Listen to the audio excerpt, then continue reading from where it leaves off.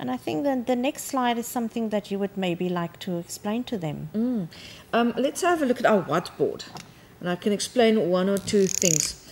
One of the current, over here, one of the current examples that they will get and that is used to explain evolution is the pepperbark moth. Now, in Wales, we've got the coal mines, or we had the coal mines in the 18 and early 1900s. And the homes were all covered in soot, the black dust of the coal mines. Now, the moths were white. So now the birds, there's the bird with its wings. Oh, it's not a very healthy looking bird. But anyway, there the bird is. If the bird flies and he sees this moth, he can pick it off and the moth will die.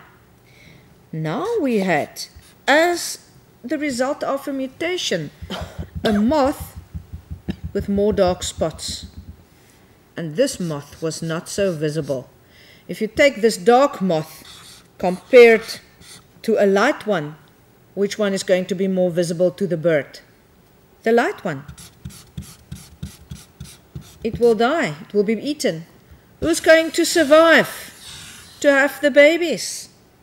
The spotted one. So that's what evolution is. So this one would survive. This one would have the babies.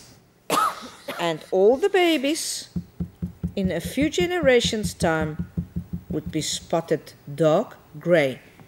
And of the white ones, no sign left. And it was simply by chance. Nobody decided that we wanted to have dark spots. It was a mutation. But with good luck, the mutation was beneficial.